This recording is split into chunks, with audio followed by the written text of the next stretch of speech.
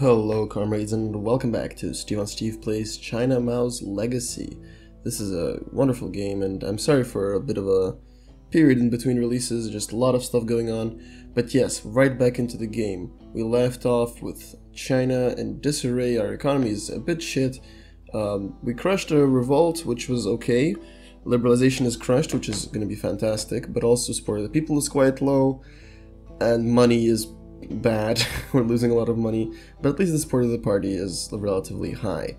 We should be okay, and I think this is going to be the last video because in the next few months some big events are going to happen. I'm not allowed to go over the year 1976 because the game isn't finished yet, and of course that's totally understandable. Now let's have a look at our economy and try to fix things. Corruption. Our corruption is increasing. Okay, that's interesting. Why is our corruption increasing? Is it because of our state mechanism? Also, if anybody can please let me understand what this means, because I have no idea what's happening here. Like, what does this mean? What happens if I click on these buttons? And I don't know. I've not been able to figure it out. Okay, I guess we should cut state mechanism, because I think that contributes to corruption. Maybe cut down on propaganda a bit?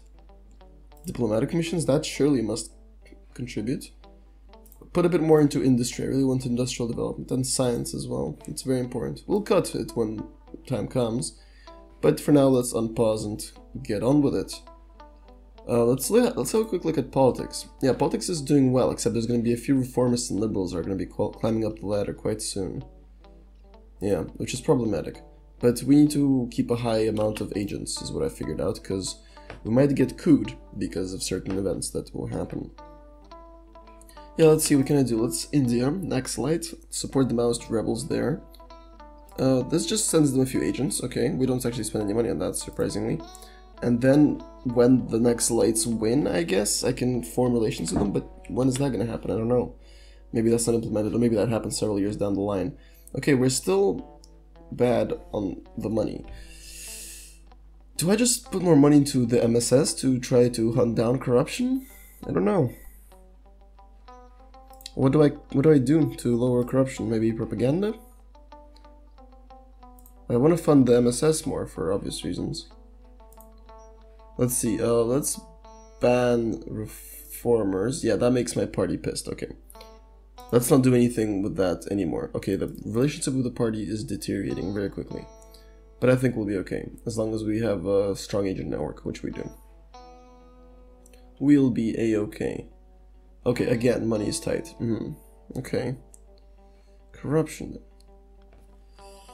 If anybody has any idea how to fix corruption, please let me know in the description. I mean, in the comments below or in Discord. That would be very, very helpful. I'm just gonna cut diplomatic missions because who needs diplomacy when you have socialism? Yes, official Steve on Steve quote 2019. Event, Tangshan earthquake. On July 28th, a magnitude 8.2 earthquake on the Richter scale. 8.2, that's massive. In the city of Tangshan at 3:42 local time, as a result of which the city was almost completely destroyed. The destruction also took place in Tianjin and Beijing. According to preliminary data, from 200 to 600,000 people died. What? That cannot be real. That's insane. That's fucked up. That's so many people just... Good lord, that's horrible. Fuck. I'm just googling it and... Yeah, like 240,000 people. Jesus. Wow, okay, I'll get on. Sorry, that was just fucked up. The main reason for the colossal destruction was the lack of necessary measures. Oof, okay. Allocate funds from the budget, naturally, to make everybody happy. Because, of course, if you ask for humanitarian aid, it makes the party unhappy. Again, corruption is not decreasing. I've been able... I don't know, previous times I've been playing, I've managed to get it down. Maybe it's just to do with technology? Is there another technology that helps with that? Okay, we're almost done with the Great Leap Forward recovery. Will some kind of conveyor production help with corruption? It might. I don't know. I genuinely have no idea.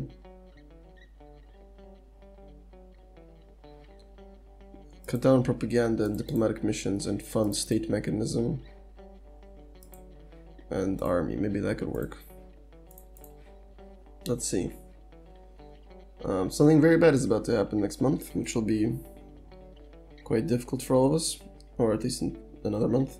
But yeah, this money situation is actually quite difficult. Okay, we managed to actually cut down on corruption. It's not increasing. That's something. Hopefully once the economy starts to recover, we'll be able to fix it. Ah, the worst event in any game ever. The death of the Helmsman. A terrible thing happened. After 2 transferred heart attacks,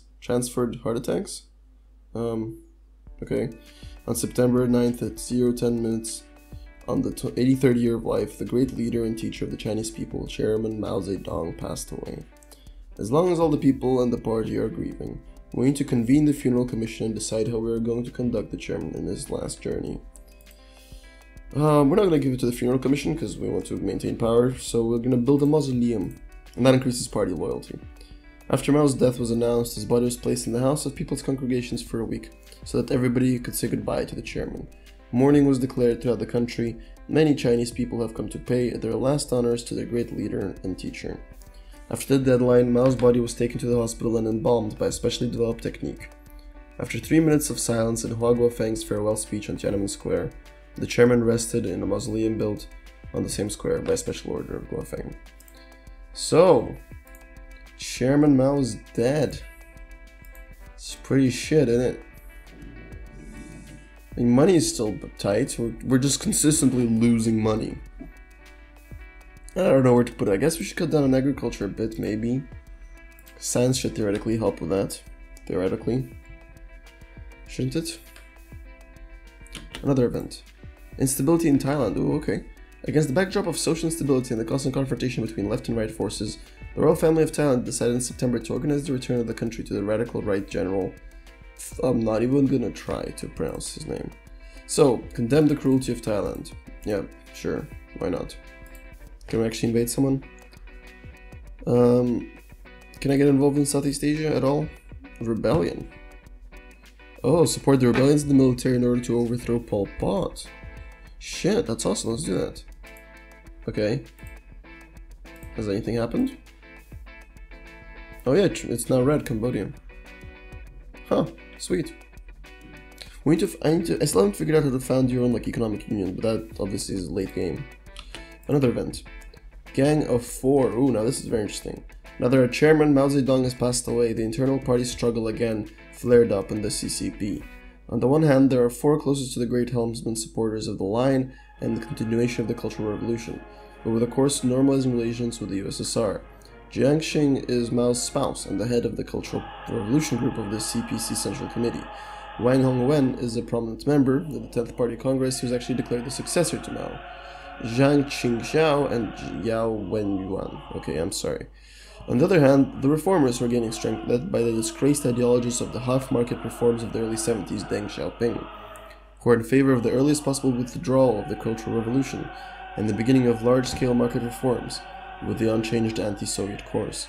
Moreover, it is the left radicals who are currently the greatest threat to our government, but to neutralize them it will be necessary to ally with reformers. Oh, I am not doing that. I am the left radicals. Huh. Okay, compromise and enlist the support of the radicals. Yes, let's do that. The growing influence of the reformers in the wake of Mao's death scared not only Guofeng, but also the Wang Zhang Chang Yao group, so the new chairman of the PRC decided to join forces with them. The negotiations were conducted through the mediation of Mao Yunjing, Mao Zedong's nephew, for a long time. However, we managed to reach an agreement. In exchange for support, the Wang Zhang Chang Yao group demanded removal from the post of the PRC Minister of Defense. Yes, the people shuffled around. Military Council. At the meeting of the Political Bureau of the CPC Central Committee, Deng Xiaoping was again attacked, returning the slogan "Criticize Deng and speak against the flow of the right bias aimed at revising the right decisions." Okay, that's a mouthful. The influence of Xiaoping began to decline again, especially due to the departure of his guardian angel, Jianing, from the PLA command posts. Okay, interesting. So, we're alive. The country is strong and stable, unlike a certain formerly European country. Oh, okay, so corruption is actually decreasing, although I don't know how. I've done nothing so far that makes sense that would work. Alright, there's a conspiracy against me. So, from what I've been able to tell, if party loyalty drops below 50, there's a conspiracy against you. Which might have you, there's a coup, you might get removed. Okay, so we've done this. Consolidation of agricultural facilities. Let's do some improved conveyor production, some industry. Weak alliance. Okay, so the wobbly compromise between Huafeng and the radical left is cracking at the seams. Oh, shit. I haven't actually picked this choice before, so I don't know what this is.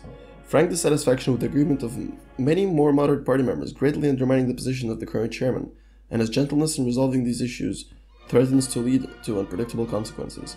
Moreover, the four require more decisive measures against the opposition and revisionists in the party, and at the same time further expanding their power to follow Mao's course. If this continues further, Guofeng will have to transfer power to the left more and more. Okay.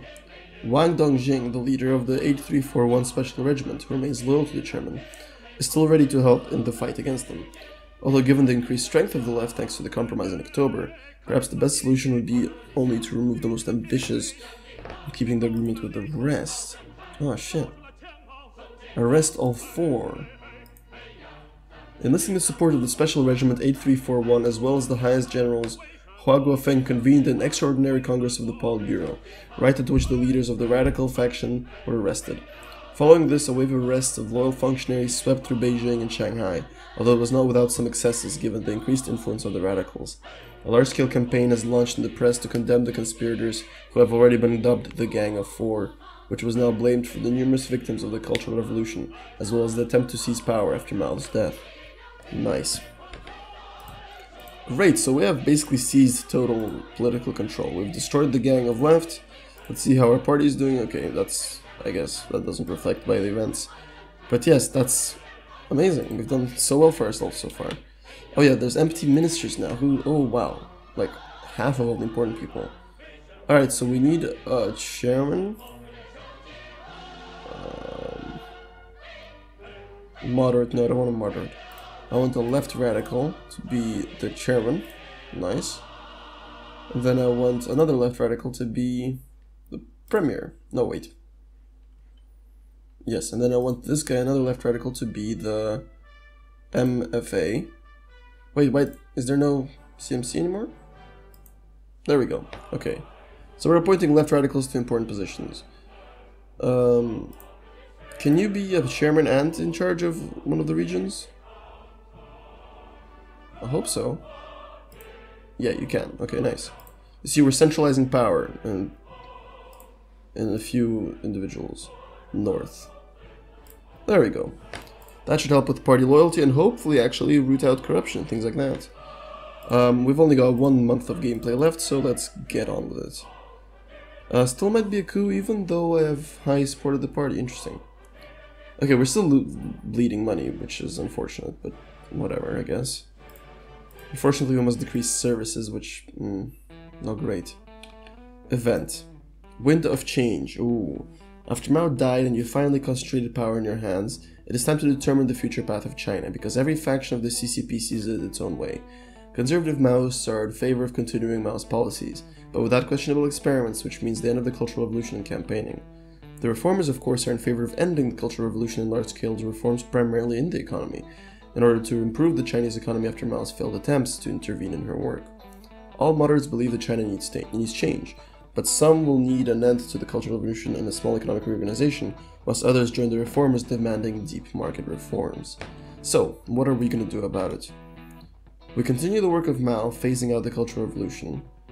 Phase out the Cultural Revolution and we need to do something with the economy, or let's phase out the Cultural Revolution and start developing large-scale reforms. Yeah, we're not going to do that. Continue the work of Mao and phase it out. You solemnly declare China's loyalty to Mao's precepts based on the slogan, two whatevers. We will resolutely uphold whatever policy decision Chairman Mao gave. Sorry, I can't speak today. We will resolutely uphold whatever policy decisions Chairman Mao made, and unswervingly follow whatever instructions Chairman Mao gave. Despite this, the recent foci of the long-fading Cultural Revolution are beginning to be actively eliminated, which certainly pleases the Chinese people. But further adherence to conservative Maoism also gives rise to discontent from both the people and abroad and the CPC reform circles. Well, they'll have to be a bit crushed, won't they, eventually? So we're actually making a bit of money, but it doesn't seem like it. Okay, so I feel like this is it. Christmas of the 12th of Christmas, December 1976. I believe this is where we're gonna have to end it. Thank you very much for everybody that's watched this so far. I hope you enjoyed this. This game is turning out fantastic. I'd like to say thank you very much for watching. Please leave any comments, ideas, suggestions, or for future videos, or anything like that in the comments below. Please join our Discord where we can hang out and post memes and actually get into some pretty deep discussions about communism and philosophy. It's actually fantastic. I'm surprised by how amazingly our Discord has turned out. So please join that and we'll have great fun. And as always, subscribe, leave a like, and I'll see you in the next video. Bye bye.